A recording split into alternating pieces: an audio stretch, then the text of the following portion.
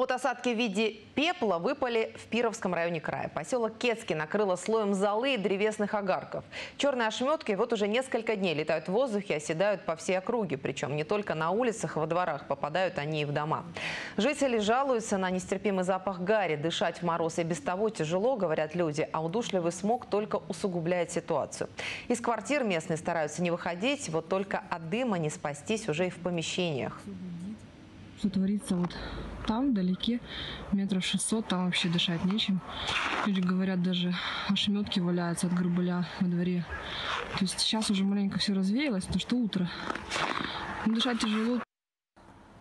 Причину смога объяснили в местном сельсовете. Рядом с поселком на лесопилке сжигали отходы, но ветер неожиданно сменил направление. Дым вместе с золой понесло прямо в жилую зону. Последствия устраняли все утро, но воздух в населенном пункте очистился лишь во второй половине дня.